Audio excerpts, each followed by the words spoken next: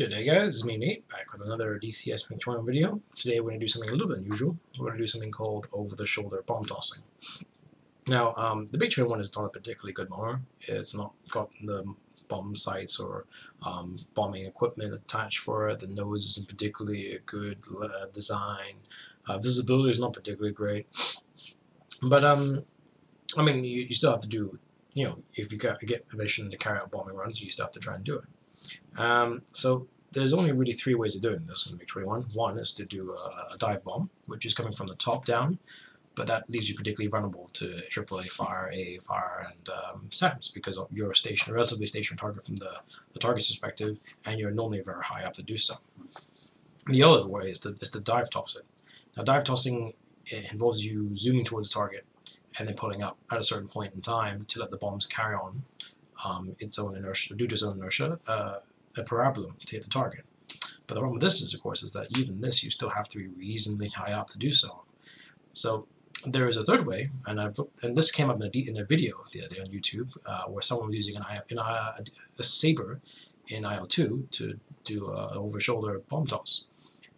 You fly as close as possible to the earth, and you fly over the target and you pull up, and when you just pass the vertical, about 110 degrees, you release the bombs, and the bombs will carry on through a half loop and fall down back onto itself, onto the target.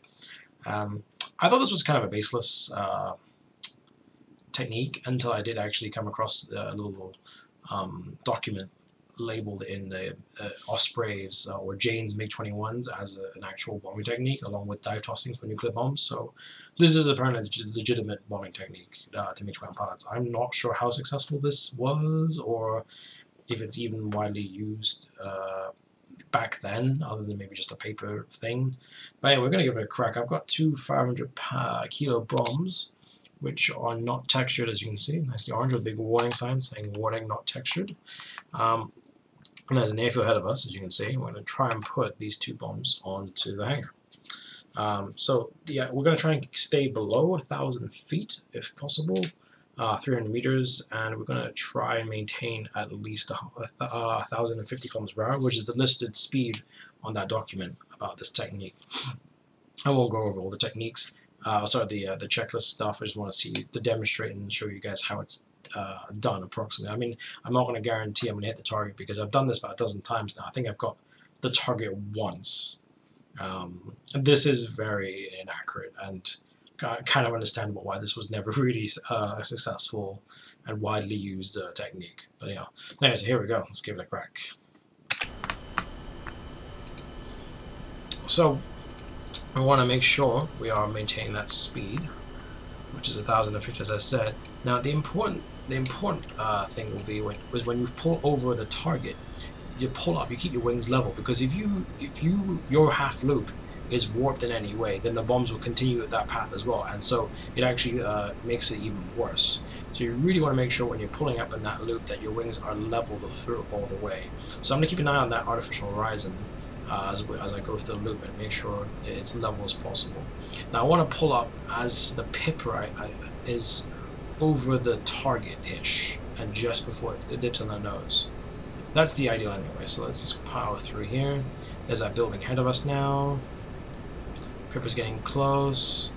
Pipper's getting close. There's the pipper. We're gonna pull up, make sure wings are level. Wings are straight level. 40 degrees. 50, 60, 70. Now the wings will start to lose it here because you are going vertical. 90 and release. And you can see those bombs go away. So we're now bombs free. So you can see now we're actually able to zoom away nicely and fast. And at this point we're checking chaff and flares out like a good pilot should, but our focus is the bombs. So let's see if our bombs will even go. So you can see it is actually arcing. You can kind of see actually that my arc half loop wasn't perfect, but it looks like it might get pretty close. Here it goes. I can sort of tell they're not going to be that close, but one of them might be. Let me make sure the plane isn't crashed yet. Let's look around. Let's look at it from here, because it's always cool watching things explode from the cockpit.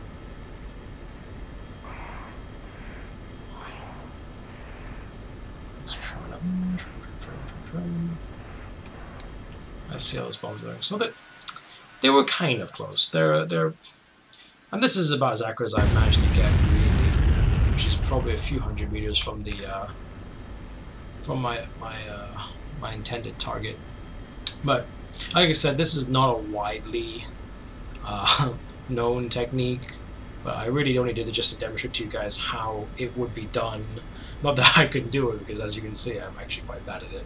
But there you go, over-the-shoulder bombing technique. If you guys have any successes, you know, put them in the comments below. I'd love to see someone else do it properly, rather than my abysmal attempt at it. But yeah, hopefully I'll be back soon with some more videos or some more other little nifty techniques. I think I'm going to try and do some air-to-air combat soon, so hopefully some air-to-air combat with the MiG-21 and a few tips and hints on how this would work against the more modern Prometheus 15. Alright guys, well, until next time, have a good one. Alright, hope you get some more successes than I have in these shoulder techniques. Alright, see you guys.